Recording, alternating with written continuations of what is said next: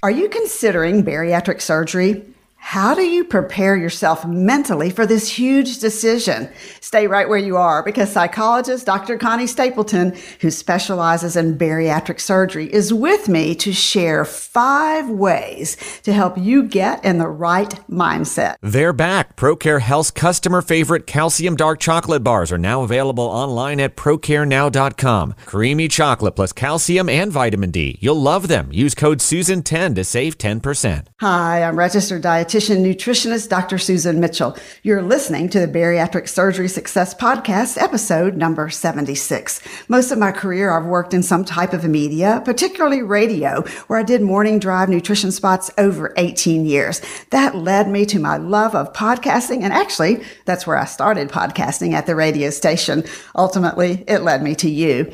I created Bariatric Surgery Success to provide you every week life-changing information, always going to be based on science, and simple strategies and tools to help you be successful in your entire journey. I'm happy you've connected with me today. You're in the right place, and I'm glad you're listening. Don't forget, sign up for the weekly newsletter if you haven't already. You'll get helpful tips. You'll hear about new freebies, info on the latest podcast episode, be the first to know about product specials, whatever's going on, you'll find out. You can sign up today on my homepage, breakingdownnutrition.com. Joining me via Skype is Atlanta-based psychologist Dr. Connie Stapleton. Well, thanks to your request, Dr. Connie has become a regular guest, and she's here about every 6 weeks answering all your questions. You've heard her, and you know she has a vast experience in the field of weight loss surgery. But more importantly, she's here to help you with your relationship with yourself, with your family, and with your friends. She teaches you better ways to deal with life stuff. You can find links in the show notes to Dr. Connie's website, complete with resources, as well as her podcast called Bari Aftercare. Welcome back, Dr. Connie. Hello, Dr. Susan, and I am so excited about being a regular part of your podcast.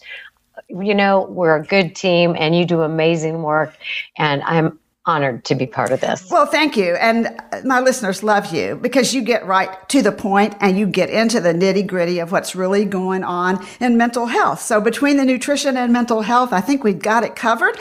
I'm really looking forward to the new year and the different topics. I know that you're going to be talking upcoming soon about night eating syndrome. So I'm really looking forward to that. That's a tough one, right? It's a very tough one, and many people struggle with that, so that'll be great. Well, you know, today, people are eager to get bariatric surgery because they just want to get rid of that stubborn weight that they've struggled with for years. But they're frustrated often with the number of hoops, as they call them, they have to jump through in order to be cleared for surgery. What do you, as a psychologist, want patients to know before they have surgery? First of all, that these hoops are really important. I know they're a pain in the rear, but it's so critical that you have as much information going in as possible, because even though your stomach is going to change, the smaller, you're going to have a small pouch, but what we find is that there are so many complicated histories with food, right? Eating, losing weight, gaining weight, the yo-yo diet, that all or nothing, I'm going to do it all, or forget it, I'm going to do nothing. None of that changes with surgery. So I really want people to understand that this is a very complicated situation. And you need absolutely what Dr. Susan helps you with, which is the diet and nutrition. But in addition to that, because of the complicated relationship that people have with food, there are a lot of mental health issues related to this. And a lot of people don't figure that out until a couple of years out when that weight loss has kind of slowed down, as it should. But there are so many people who come into weight loss surgery with, current issues, anxiety, with stress. We live in a crazy world, right? We have marriage issues, partner issues, kid issues, bosses, coworkers, stress. But there's also so many people who carry a lifetime of baggage related to emotional remnants from the past. Could have been with parents, being picked on at school, coaches, teachers, aunts, uncles, cousins, neighbors, whatever. But these issues, if they're unresolved, you have trauma, if you have neglect in your history, if you have any kind of abuse, and even though people think, oh, that's in the past, doesn't affect me today, the research says, and it's very clear, that the past does affect our present and very often in our bodies. And so when we use food to maybe feel better when some of that taps us on the shoulder or says, I'm still here, then we have to deal with these issues. So I want people to know going into this, get all the information that you can about the dietary and mental health, emotional issues that people are struggling with after they've had surgery. And I so agree with that. It's really critical that you understand that surgery doesn't prevent you from gaining weight back. I mean, yes, you're going to lose weight, but like you just said, there's two issues they have to look at: how they eat afterwards and then how they eat for the long haul afterwards. But then also the fact that even though that stomach size changed, as you just said, the issues from a mental health standpoint haven't. What would you say are the most frequent issues that raise their ugly heads in your line of work? Oh, absolutely. It's self-esteem related, and it's self-esteem related to issues that happened as a child, because that's where we develop our self-esteem. So as adults, we may have great self-esteem when it comes to our job or parenting or whatever. But if you experience any kind of trauma, and I mean from verbal abuse from whomever to neglect, not being home alone a lot as a kid, or not having your physical or dental needs met, or into traumatic kinds of abuse, from physical abuse, emotional abuse, and sexual abuse. There are tremendous amounts of those kinds of abuse. And sadly, a lot of people deal with those things by developing comfort in food. So if that's part of your past, understand. I always joke with people. It's like, if you don't like your mother-in-law before you get married, why do you think you're going to like her after you got married? Right. If you've got issues. Yeah. If you've got a struggle in your relationship with food, meaning you turn to it for emotional reasons or comfort, or you're going to have those same issues after surgery. Exactly. And that's really the whole reason that you and I've developed this relationship and this podcast, because the food issues, the mental health issues, they literally hold hands with each other. And we've got to go back and forth. And the more we do, in my opinion, the stronger the outcome from your surgery is going to be. Without a doubt. So I have patients ask me, and you too, I'm sure, how can I regain weight after having surgery? Doesn't the fact that I'm eating less food make it impossible to regain weight? Well, we know from what you just said about the unresolved trauma. Anything different on that? Because I want you to go into the 5 top strategies you give people. But is there anything else that we should know from your side about focusing on food for coping, things like that? Yeah, a lot of these triggers are subconscious. So you may feel something at work, like you're mad at your boss and what he did was remind you of your father, but your brain's not putting that together. You're just like, I don't like how I feel and I want to feel better, and I run to food.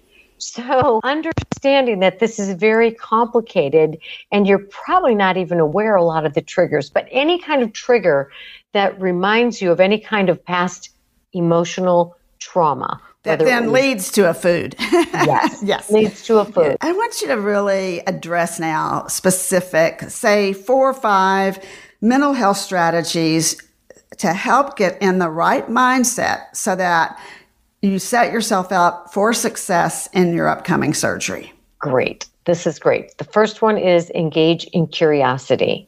Be curious, be open-minded. When you have to go through all these hoops, realize there's a reason for it. So be open-minded and soak in and become aware of what's involved, both in the terms of the physical changes in your body, but the need for emotional support as you go through this process. So open-mindedness and curiosity. The second very specific thing is to have a mentor. Have somebody in your journey with you who's had surgery more than 3 years ago, because those in the first couple of years are still in the honeymoon and it hasn't gotten that difficult yet. So have a mentor, someone 3 years or more out of surgery. Next, yes. Some people don't have that because some people don't even tell their family that they've had this surgery and their friends. But I want to just say right here, this is a good time to get into our private Facebook group. Find it's the same name as the podcast on Facebook and get in there with us, because everyone in the group is at different stages, getting ready, preparing for surgery, just had it last week, a few months down the road, years down the road, and we discuss all kinds of things. So if for some reason you don't have that mentor, get in our group anyway, but this will help.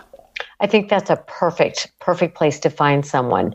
You need someone who's years beyond, because they have started understanding the struggles and how difficult it can be for some to keep that weight off.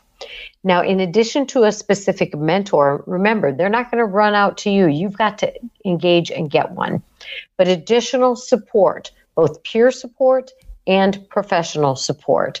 So peer support, there's a lot of Facebook groups, there's a lot of social groups. You want to get involved with people who are digging a little deeper than just taking the selfies because they enjoy seeing how great they look.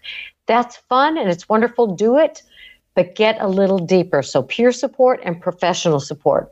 Ongoing support with Dr. Susan, because you have to understand the nutrition and the dietary needs of a bariatric patient. What you're saying, that tough times come for everyone. Things are not always easy. And when the tough times come, having a mentor or a group in place lets you go right to that instead of starting to turn back to where you don't want to go. Absolutely. So definitely important. And then have a track sheet of some sort for your daily habits. The daily habits of eating as a bariatric patient needs to eat every several hours, starting protein, a lot of really healthy vegetables, fruits, the things that Dr. Susan teaches you, but also engaging in exercise and engaging in therapy if you need that. But a daily habits checklist for accountability is critical. And the last tip that I will give you is immersion.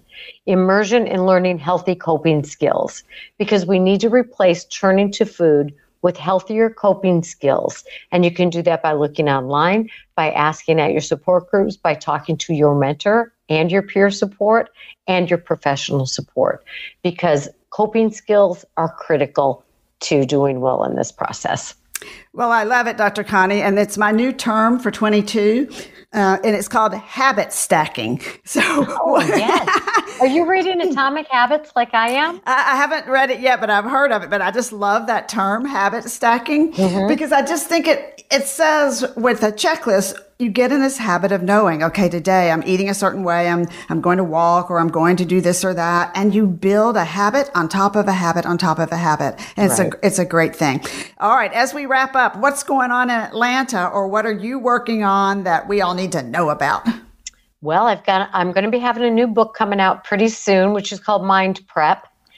And it's going to help you prepare emotionally and tell you what to look out for later on down the road.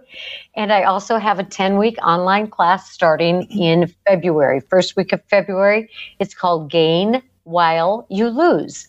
So you're going to gain education and support and all those good things and lose some stinking thinking and some weight. And you can find out about that on my website at ConnieStapletonPhD.com. Great. I was just going to ask that. Any final thoughts before we wrap? Be curious, dig deep, and enjoy this process. I love to end on a positive note. Thank you so much. We'll see you in the new year, or hear you in the new year. Sounds great. You take care. Thanks, everybody. If you have more questions you want Dr. Connie to answer, the next time she's here, remember that's going to be probably about every 6 weeks. Just contact me through my website, breakingdownnutrition.com. You'll see the Contact Us link at the top of the page. You can messenger me through Facebook as well, or just reply to one of the weekly newsletters. I read all of that email that comes in. Take care of you. We will talk to you again soon. Remember, you're worth it. Bariatric Surgery Success with dietitian Dr. Susan Mitchell is produced and and owned by Practicalories, LLC. All rights reserved. Remember, the content provided on this podcast is for information purposes only. It doesn't create a patient-provider relationship. It's intended to provide reference material and is not designed to provide medical advice. Please consult your healthcare provider regarding any medical issues you have relating to symptoms, conditions, diseases, diagnosis, treatments, and side effects. Podcast guests express their own opinions, experience, and conclusions which do not necessarily reflect or agree with the host, Dr. Susan Mitchell or Practicalories, LLC.